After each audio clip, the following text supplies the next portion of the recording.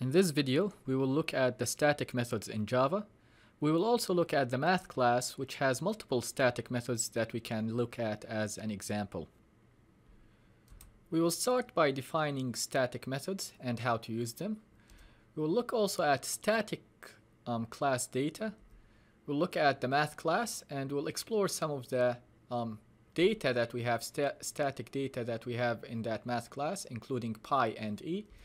We'll look at some examples of methods in the math class, like the absolute method, the square root method, the power method, the round method, and the minimum and maximum methods.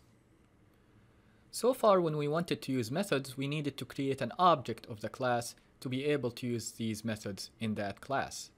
Static methods are different. We also call them class methods, and we call them class methods because they belong to the class. And we do not need to create an object or instantiate an object to be able to call them. So we call them without instantiating an object. And they will provide us with quick one-time functionality that we can use in our program. For example, popping up a dialog box or executing a math function. To know that a method is static, you'll find in the API for that class the keyword static before the return type.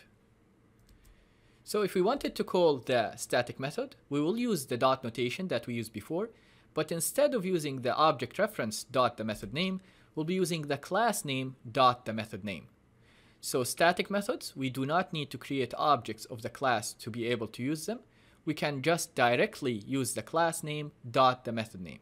If that method takes any arguments, we'll be passing them in the parentheses of that method. Now, since methods are not the only members of our classes, we usually also have data items. We might be able to find some static class data. If we wanted to access that data element that is static, we can use also the class name dot the static data name.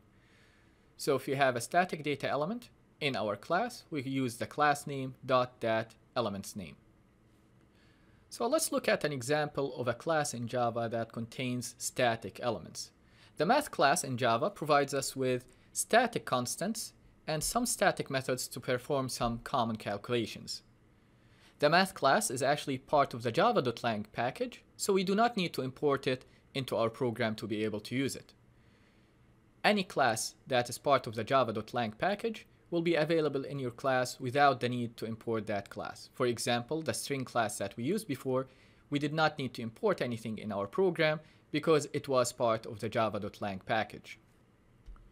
The math class provides us with two static constants that we can use in our calculations.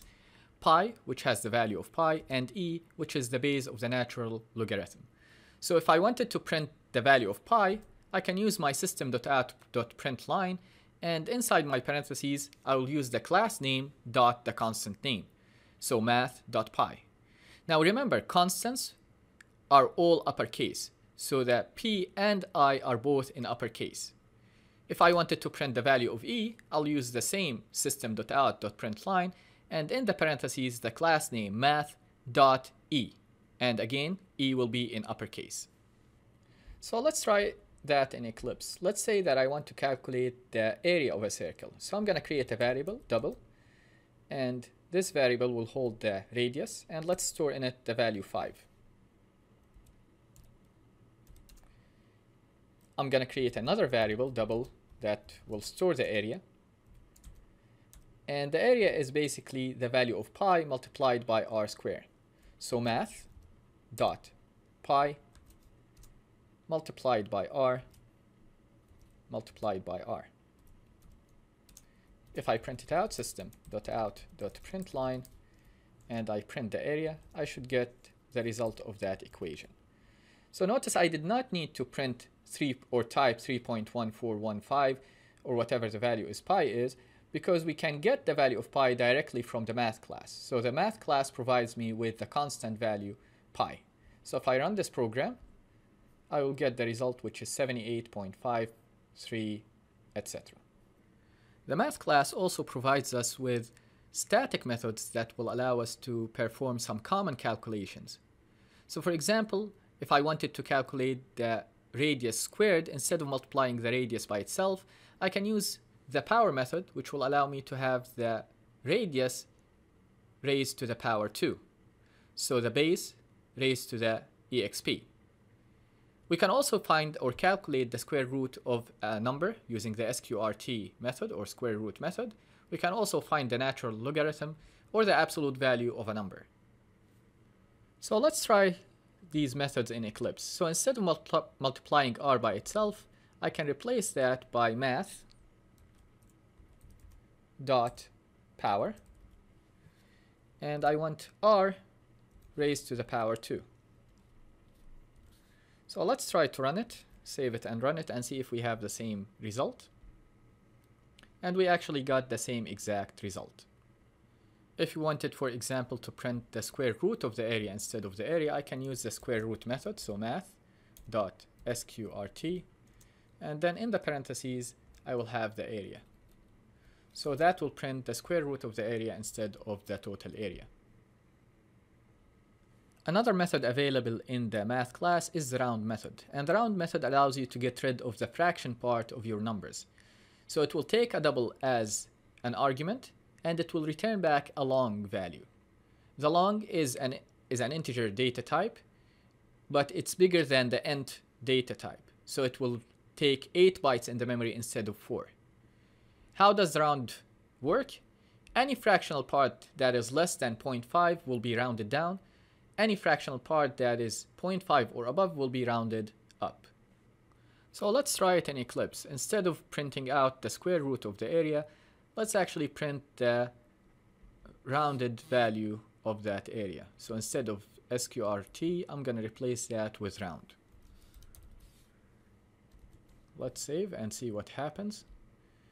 Notice I'm getting back 79, so we actually rounded up because the previous value was 78 point something, and we rounded it up to 79. Notice I do not have a decimal point in here, not even decimal point with 0, because the return type is a long. Now remember, long is bigger than an integer, so if I wanted to store the result in an integer, we will get the error. So if I tried math.round with that area, we'll actually get an error. Notice I have this red underline, which will tell me that there is a type mismatch. We cannot convert from long to an integer. The last two methods we will look at in this video are the min and max methods. From their name, they are used to get the minimum of two numbers or the maximum of two numbers. So the min method will take two arguments, two numbers. They could be doubles, floats, integers, or longs, and it will return the smaller of these two numbers. The return type will be of the same data type of these arguments. Same thing with the max method. It will take two numbers, and it will return the larger of these two numbers. So let's try these methods in Eclipse. I'm going to create an integer called a, and I'm going to store the value 9 in it. I'm going to create another integer, and let's call it b, and we'll store the value 7 in it. Now, if I wanted to find the minimum of these two numbers, I can use the min method. So if I wanted to print the minimum of these two numbers, I can use system.out.println, and then I'm going to use the min method, which is in the math class, so math.min, and we will pass a and b. So since b, which is 7, is less than a, which is 9, we'll be printing out the value 7. So let's run and see if that's what we get, and that's exactly what we got. If we try max instead of min, it should print out the value of a, which is 9. Now both the min and max method only accept two numbers. But what if we had another integer called c, and we wanted to find the largest of these three numbers instead of two numbers?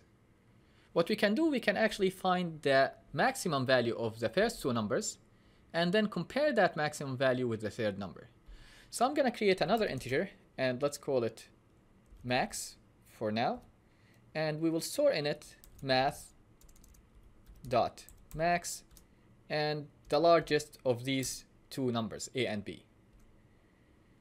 Now what I can do, and I can compare the value of max that we got between a and b and compare it with c.